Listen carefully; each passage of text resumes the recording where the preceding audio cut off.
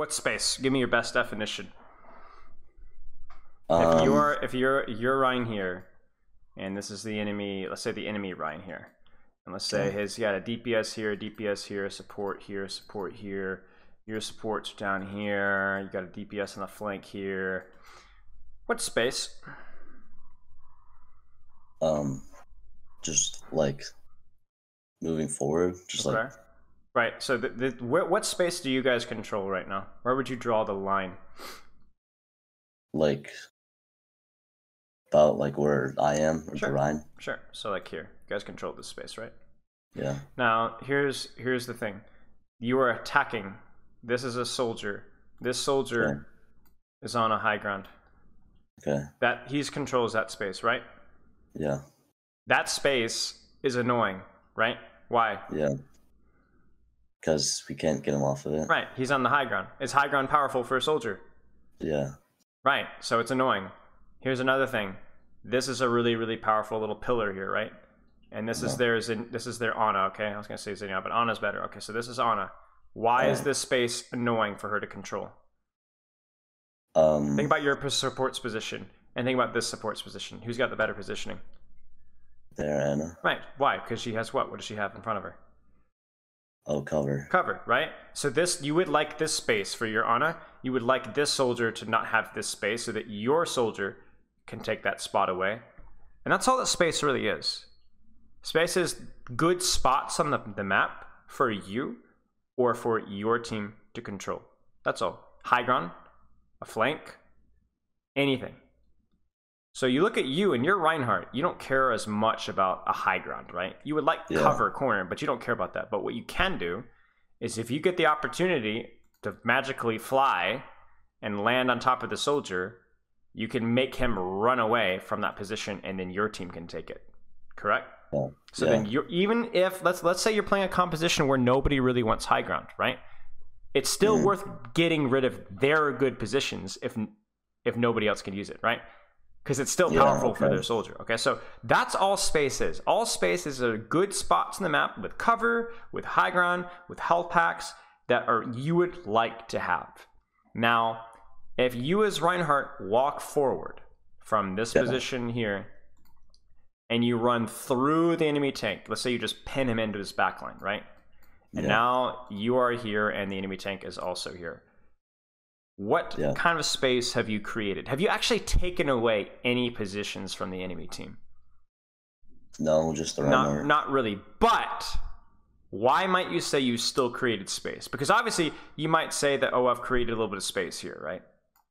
Yeah. But what else have you done? What are these angles, what are these positions now focused on right now? They're all going to be looking at me. They're not going to be thinking about utilizing that high ground to shoot your supports and DPS. They're all going to be looking at you. So they're actually not really utilizing those positions to their fullest potential, are they? Okay. So then now you haven't directly created space. You have indirectly created space by distracting the people in the good space. You kind of see what I'm saying? So now what can your DPS on this flank do? Even though he doesn't have high ground, what can he now do? Can pressure the soldier off. He can maybe fight that soldier and win the high ground because that soldier got distracted. What can your supports do? Are your supports in as much danger right now? No. No, they can walk forward. They can, because they don't have the enemy DPS who are in good positions punishing them. Now, that's a very rudimentary understanding of space. That is level 1, but there's a second level, and this is going to be an extremely important thing for you to understand as Reinhardt, okay?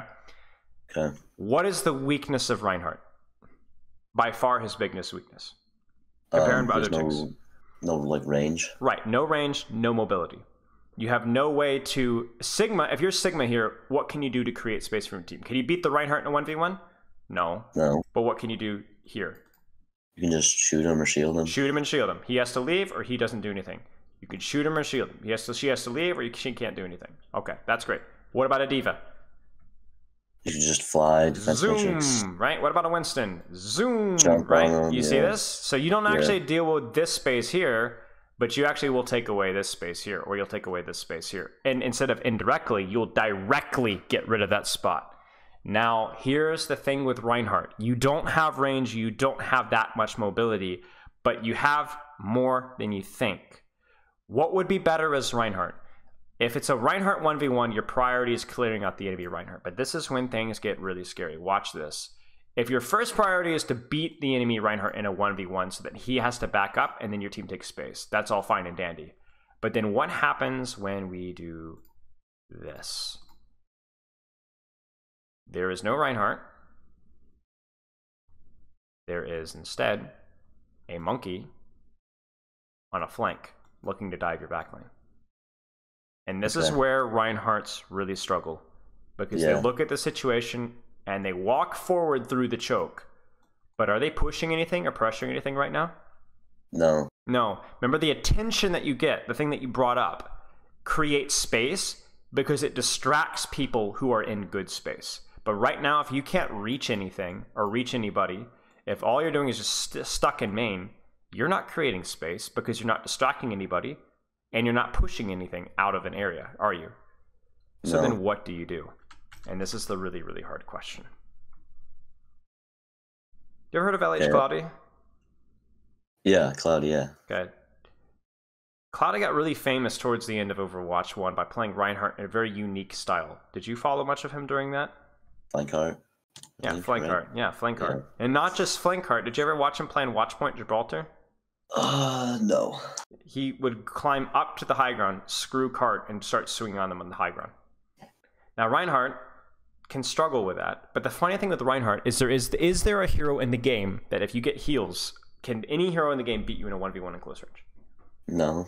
So your job as Reinhardt is to, number one, survive, to not take as little damage as possible, distract people. But if there is you can also, if you can find a way to get on top of the soldier, he has to leave. He has to leave. And then what you do is you do this. It's like bowling pins. You send him this way, and do you stop? No, you keep going. then they start rotating this way, and do you stop? No, you keep going. And you see what you've done here? Yeah. You've done this. And that's the challenge as Reinhardt, is can I actually go around the map and clear space out from left, from right? Can I get to high ground in any way? If I can't, okay, what can I do? Who can I push for my team without taking damage? And that's where it's going to take creativity. And if you don't have that, then you're going to have a really, really hard time. Okay. And most Reinhardts are still stuck in that Overwatch 1 mindset, which was like 2016, trade with the enemy tank, be better than the enemy tank, and then you're going to win. But that didn't work as well towards the end of Overwatch and it definitely doesn't work in the end of Overwatch 2 at all. You see? Yeah. Does this make sense? Yeah. So your job is either to create space indirectly by pushing something and causing distractions, or directly by actually walking onto those high grounds, walking onto those flanks, and getting rid of these idiots. If there's nothing for you to push, find something to push. You don't need to kill it with your hammer, but you need to push it. Does that make sense? Okay. Yeah. Okay.